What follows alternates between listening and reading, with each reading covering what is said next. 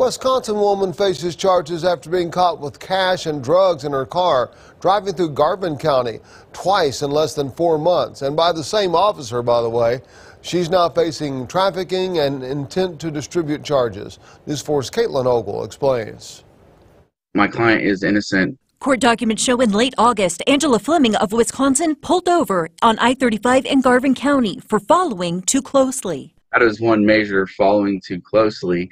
The 49-year-old allegedly, quote, displaying constant nervous behavior. A K-9 officer allegedly finding 51 pounds of vacuum-sealed packages of weed, several marijuana vape cartridges, and bags of cash in her car. Fleming was booked and bonded out of the Garvin County Jail. Then in December, the same officer spotted Fleming near the same spot. Documents show after using plate reader data, Fleming allegedly made cross-country trips that, quote, seemed suspicious and unusual. The officer pulled her over for a lane change violation. When you're overtaking somebody, you continue to follow the traffic laws, continue to go your speed, and move past and then move back. I don't see any problem.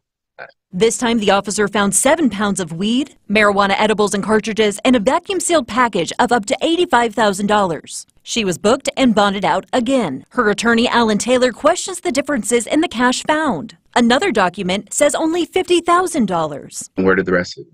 Now, Taylor is fighting a search warrant for Fleming's phone. They asked the judge for the ability to search the entire cell phone, past, present, and future. And that is a direct violation of the Fourth Amendment. He also challenges the validity of the traffic stops. There are legal issues of whether or not a traffic violation even occurred that led to the stop, and then everything after that could be fruit of a poisonous tree if we don't even have a clean stop.